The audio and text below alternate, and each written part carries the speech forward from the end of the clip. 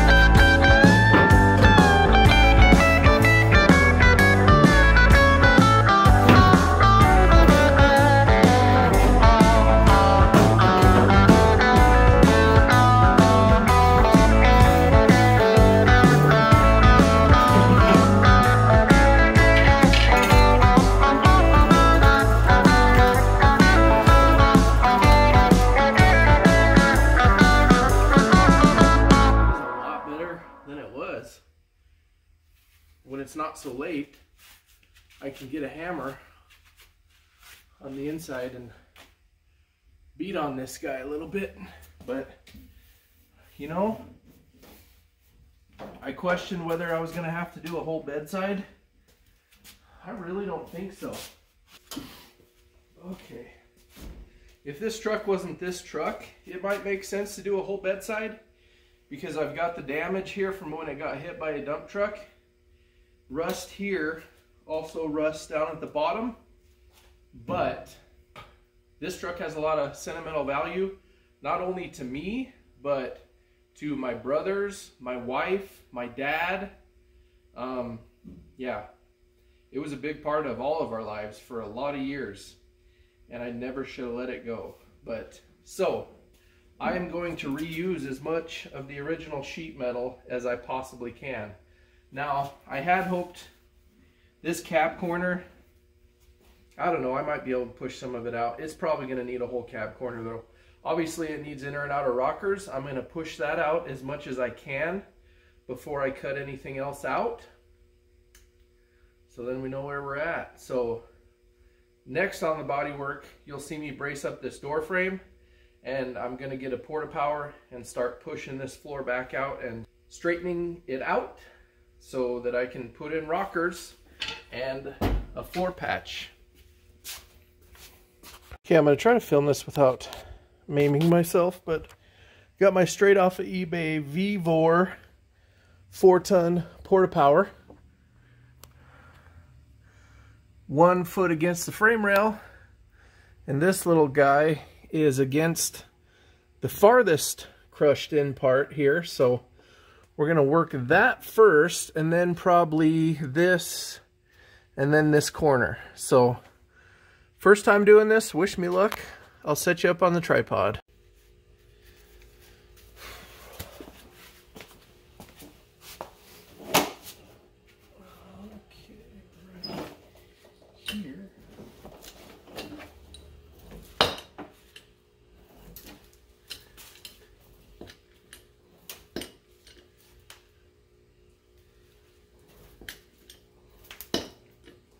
Wow, that's incredibly effective. I suppose what I'll do is keep pushing until this is roughly, I don't know, I'm winging it here. But my plan is to straighten this out as much as I can before I cut any of the floor stuff out. This stuff is all going to get cut out and replaced. Oh yeah, popping creaking noise lets you know that you're doing the right things. Well, we'll push as much as we can, then we'll hammer. Sound good? Sounds good.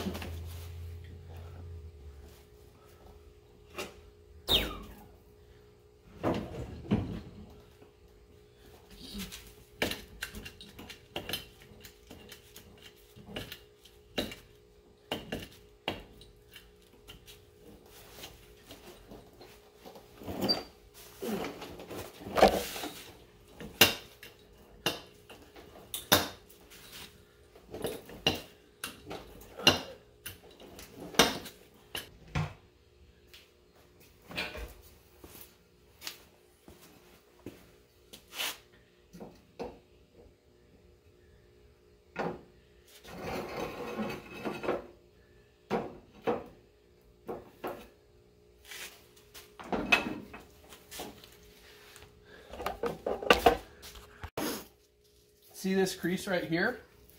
It's where it's all crinked up from this all getting shoved in. So I got my Porta Power down there. So you just watch this region right here.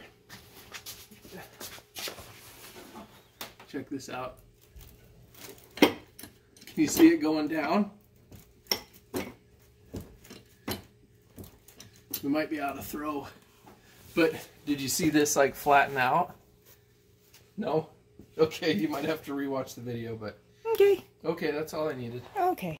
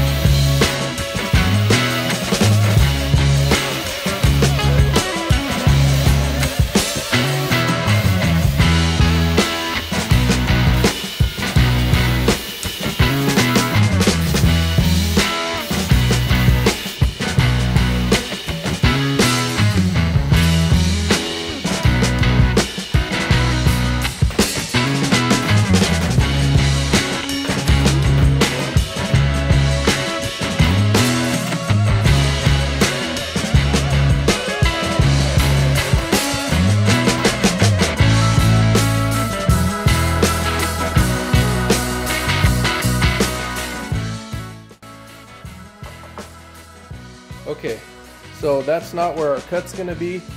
You can see we have this much cab corner all the way to the end.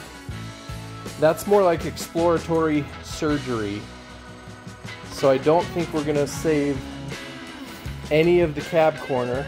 I think up here, obviously, we're going to have to save it because I don't think anybody makes that. But you can see what we got going on here is this is pushed back into the B-pillar, and the B-pillar is kind of folded over it. So two different things going on. So my big plan here is to get this opened up enough that I can actually push on the B-pillar itself, push it back out forward where it should be, and then we will figure out how much more we're going to cut out, straighten it out, and start welding stuff back in. Still don't want to cut the rockers out yet because I want to get everything as straight as I can, brace up the door frame, and then cut the rest of the stuff out so that the door frame doesn't shrink up on itself. That's my plan anyway. So let's play count the 78 parts around the shop first. Here's the biggest collection of them, okay? New parts there, new parts there. Exhaust. This. Some sheet metal down there. Oh. There's the door. There's the bed. Hood and tailgate. Random cooling / engine parts. Muffler. Bell housing. Grill. And there is the engine back there, which is the original 400 that I rebuilt like 20 years ago. So, as you can see, there is no small amount of work to be done here in about a week. Trying to take it one day at a time. So today's mission is starting to cut this out. So I have it firmly braced up, and I've pulled it as straight as I can, I believe, with everything still being intact.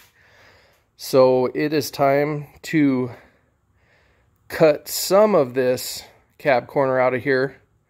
We're probably going to end up cutting more later, but sneak up on it because you can always cut more off. You can put some back on, but it's a pain in the butt. So we're going to cut that off, and we're going to try to push this B-pillar back forward until this is a little bit more correct.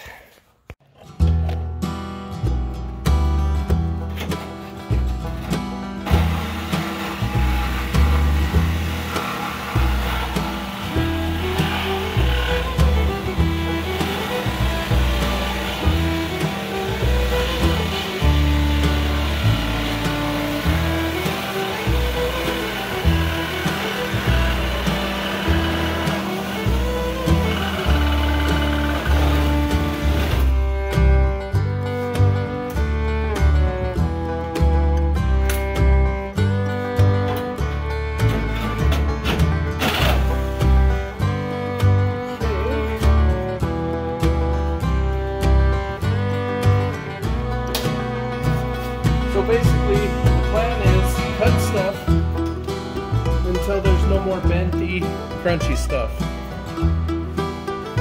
Did I mention I don't know what I'm doing? Hey everybody, I don't know what I'm doing. Yay. That's not really good. See? I told you I don't know what I'm doing. Ah, idiot.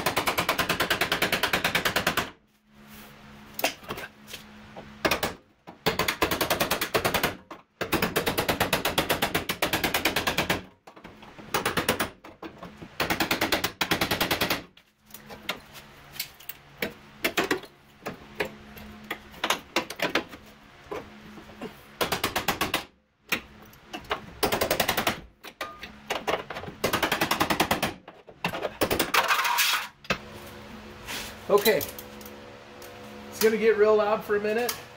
This isn't my usual cinematic quality because we're in a hurry. So I drilled all the spot welds on this bottom corner piece right there. I didn't drill up here. We're going to cut it down here and try to save this part. So we're just cutting out where it's bent and mangled.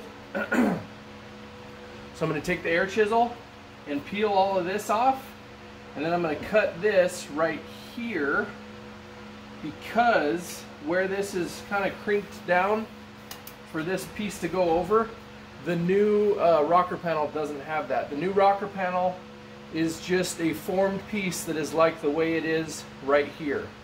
You cut it to length and use what you use. So we're going to try to use both ends out here of the rocker.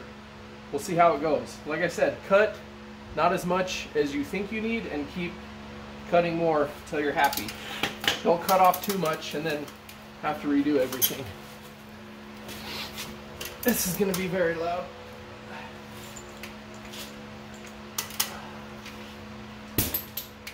Air chisels are your friend when you're working on old cars. Also, get you a quick release chuck.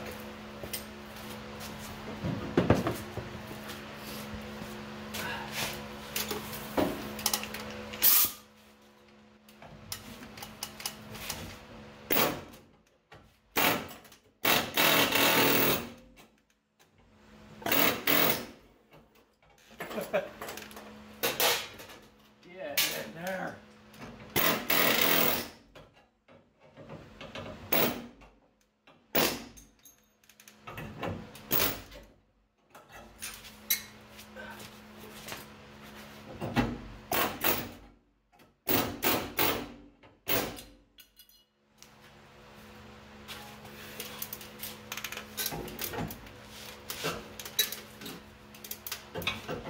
I'll show you what I mean in a minute about the parts they don't give you. See how easy that is?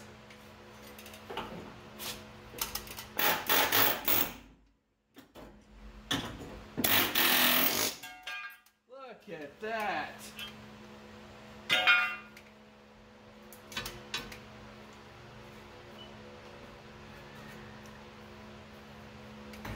Oh, It's just that easy.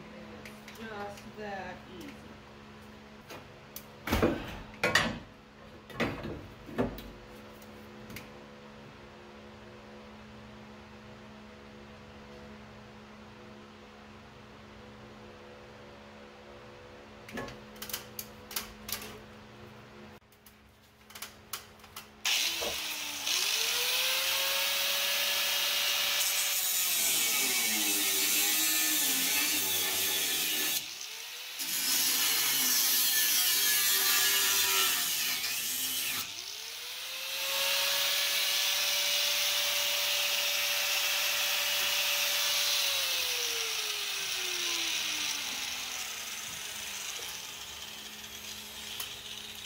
Said, old man, you're gonna freeze to death. Let me drive you to the mission. He said, boy, if you'd left me alone, right now I'd be fishing.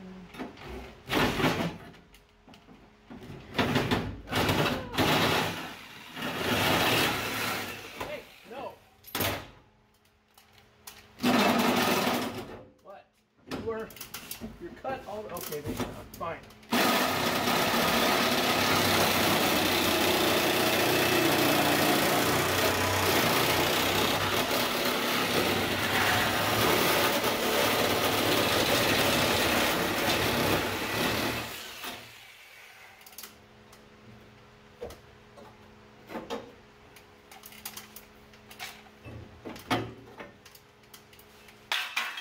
Okay. Now, see, now this is so floppy. See where this is bent here? It's got a little crink in it. I can just straight up do that. So,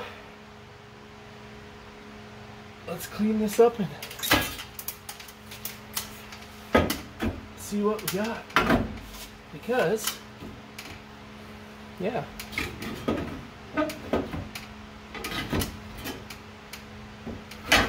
I think that's as much as I want to cut out. Obviously, the floor here, I'll have to make a patch for right there, but let's get this scienced out first. Probably next, let's work on the B-pillar, now that we've taken all the strength out of everything. Let's cut off these damn screws before I injure myself on them. I'm going to scratch my head a little bit, and we'll be back.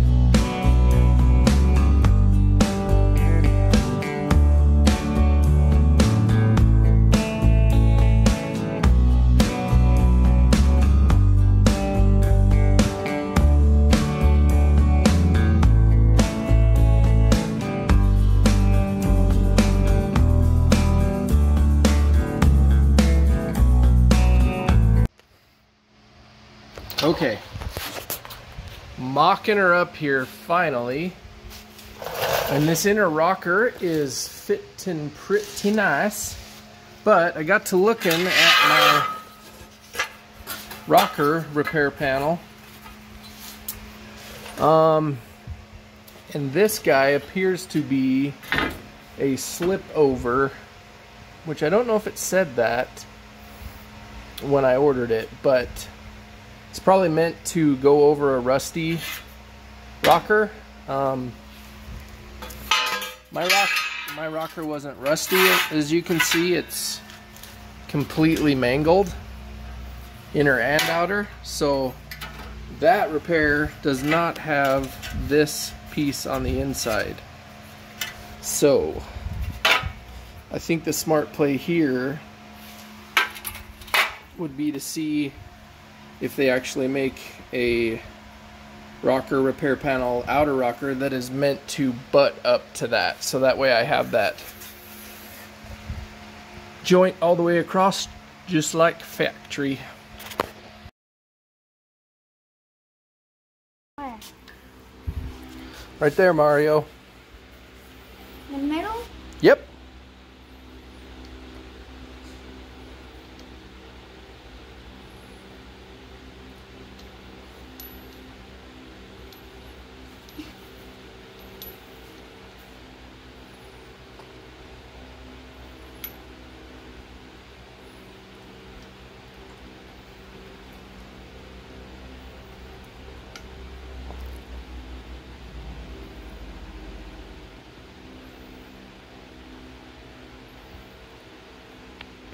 Roni's gonna video me while I knock the pilot bearing into the engine. This is the bearing that supports the end of the transmission input shaft. Just gonna knock this in with a socket till it seats. That could definitely probably fit tighter, but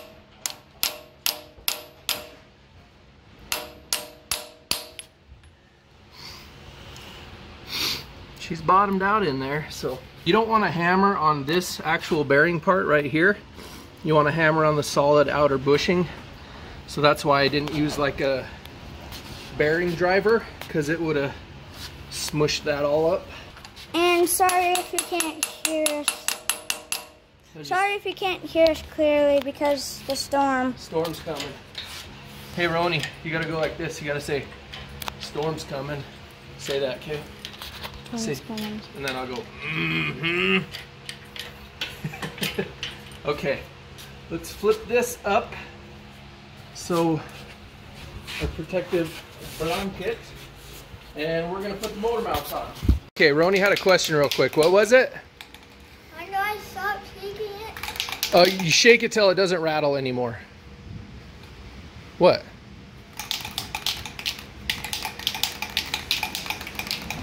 All right. Whoa, that sounds real bad. God, is that you?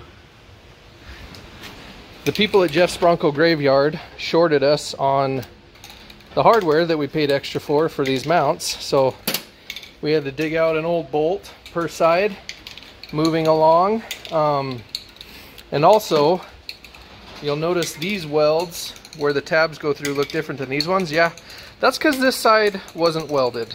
So I had to go ahead and weld that myself, which is always good when you paid like 150 bucks for those. Oh, I would not want to be an employer right now. I'm sure they're having the same issue everybody else, where your employee pool just sucks, because it's like, you got a pulse? Hired. Huh. Yep, go ahead. Yep. So, squeeze. Is there a malfunction here? Oh, you got to squeeze a little harder. Should be able to, oh, don't get your hand in, oh my God. Don't get your hand in front of it. Did you get it? Okay, let me see this. Look, don't be scared of it. See, just enough little squirts to get her covered all the way. Okay. That one's kind of light. Sorry. Sorry. Good. Then when we're done, we turn it upside down, because that cleans it out. Okay, we'll give it a few, and then we'll put some of this on there. Well, aren't you going to tell the people what we're going to do? What are we doing? We're going to put motor mount on the engine. Okay. So, we need to put, we're going to put a little thread locker on the bolts, and then Roni's going to bolt them on there, right? Okay. Go ahead, wherever you want. I want the gold ones up here. Both of them? Mm-hmm. Okay, get her in there.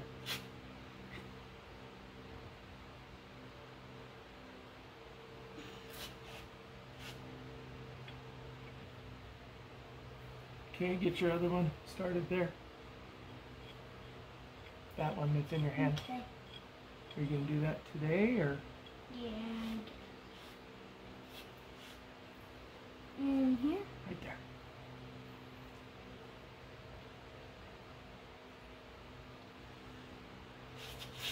Perfect.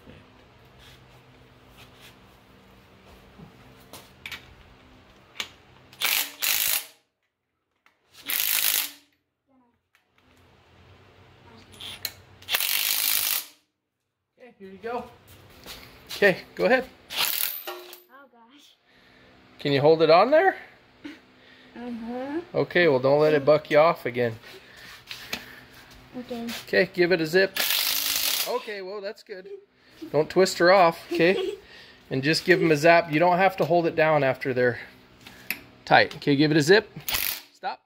Okay, other one. Keep going. Keep going. Okay, good. Okay, now we got the big bolts. I'm going to show you how to do the side over there, okay? And then you'll do the other side. So come over here. I'm good. Do you know which way we put motor mount bolts when they're going in the car? No. Oh, you film me. Okay. So these guys will go into the frame. So got to go in like this. Well, not that close, bud. Back up, back up. Whenever we're putting motor mount bolts in that go through like this, we put them in from the front to the back. Do you know why? Because which way does the truck or car go down the road? Forward. Yeah, so this is the front, right? So if the nut vibrates and falls off, if you put them in this way, hopefully it stays put and doesn't fall out. Okay? I lost my nuts. Nut and washer goes on the back. And we're not going to tighten them, we're just going to snug them to the point where this guy will still move. I don't know if they gave you a long enough frickin' bolt on there. Maybe they did. So by the time you tighten this down, the bolt should at least be flush with the end of that nylock nut, which some of the hardware leaves some to be desired. Okay, Your turn. Okay, show me what you got, White Shadow. This way? Yep.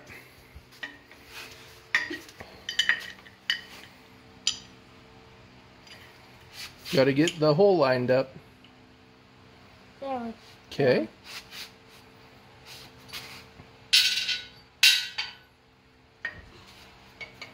Is that coming in from the front?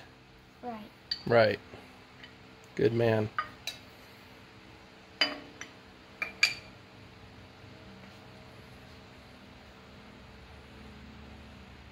Is this the right? Okay. You might have to wiggle that middle part a little bit. There you go. Which one going on first? Which one do you think? Which way does that go? The letters go facing out. See the letters? Mm-hmm. There you go. Okay.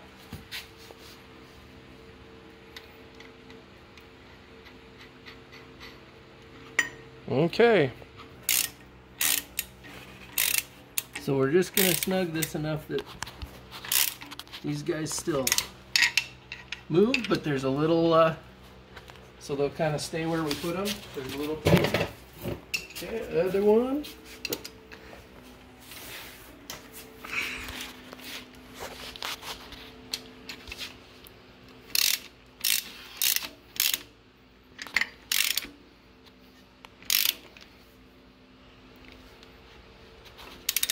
About like that. Boy, I really hope that bolt's going to be long enough. It doesn't really look like it is. So, if it's not long enough, the nylock nut doesn't do nylock things. So, okay, what else were we going to do? We were going to be showing you how to install a clutch on the engine, but L&L sent us the wrong flywheel with our order. We'll see how they'll handle that. I know for sure I ordered the right one. So they sent us an internal balance flywheel, which is for the 78 and older 460s. This is a 79 and up. It is an external balance. So it didn't look right because it's symmetrical with the holes all the way around. One for an external balance should either have some more cast into it, which it's billet, it's not cast, but it should probably have some holes drilled out 180 degrees offset from where the counterweight is on the crankshaft, and it didn't. It didn't look right, so I checked it out, checked the part number, it's wrong. Make sure you check stuff like that, because if you put the wrong balance flywheel on there, you're going to have a heck of a vibration, and if you keep running it like that, you're going to ruin your main and rod bearings in your engine. So anyway, parts showed up, so I wanted to just show you real quick. Here's our inner rocker from Tabco. Took it off the truck, and here is the outer rocker repair section that came from Tabco, which is not going to work because, as you can see, it's not a complete rocker. I'm going to show you how all this goes together. Okay, me and Roni are going to show you how this all goes together. Come here, Rones. Okay, so this is the inner rocker, which also, go over to that side, please. Ow. Can you see this? Yeah. This also ends up being, this is the inner cab corner piece. So, can you hold that end for me? Okay, keep it from tipping over.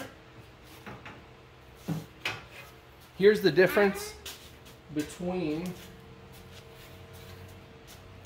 the actual full outer rocker, which is here, and the repair thing, which is just meant to slip over your old one. So how this goes: inner rocker, outer rocker. Okay, let this come up past you. Watch your hand there. Okay, slide her up against there. The outer rocker goes against like so. I'm not sure. Something like this. Okay, now hold those two pieces together over there, bud. Like sandwich them together. Yep. Okay.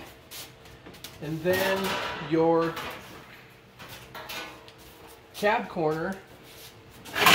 Oh, geez. All right, let's do it laying down. Let's try it laying down. So hold this. Sorry. It's okay. Hold that on there. So that goes like so, and then your outer cab corner. Why? It needs to come that way, I think. Yep, because it goes all the way in there. So we've got some disagreements here between our stuff, but this goes into the outer cab corner like this here, and then this is the edge of our door frame, which goes like so. Here, let's try to stand her up. So this is how this all fits together. So now, in the next video, we're figuring out how to fit all this stuff in. What do they need to do, Roni, if they like our style? What do we tell people to do at the end of videos always? Subscribe. And like. And even share. And even subscribe. Again. Subscribe 7 times. No, just kidding. Don't. If you click subscribe again, it unsubscribes you, so don't do that. It's not looking at this point like the 460 is going to go on the dyno.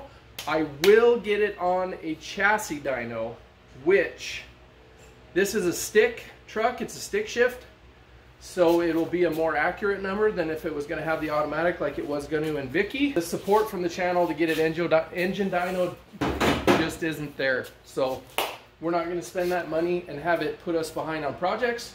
We want to drive this sucker with the 460 in it, huh, Roni? And you know what else we want to do? 4-wheel drive burnouts, huh? Because that's what you can do when you got 500 horsepower in a 4-wheel drive. So we'll get on a chassis dyno. We will figure from there how much the engine made. But anyway, we are stuck into this thing pretty much until it's done. Now my flywheel situation is not good, and that's probably going to hold me up. So what we will probably do is I have sourced a donor vehicle for a project. It's down at my dad's in Wyoming. So when we get to a stopping point on this where we can't do anymore, we're going to head down there and go work on that and get it ready to be a donor vehicle. And Roni has already named it. What did you name it? Crusher meat. Crusher meat. Because we're not going to fix it. We're just stripping its guts out and then crusher meat, huh? All right. Thank you, everybody, for watching. Stay for the next one, huh? Subscribe. Subscribe, dang it.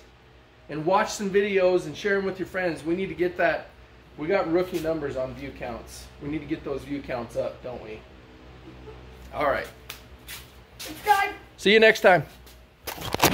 Give me a see you next time, Roni. See you next time.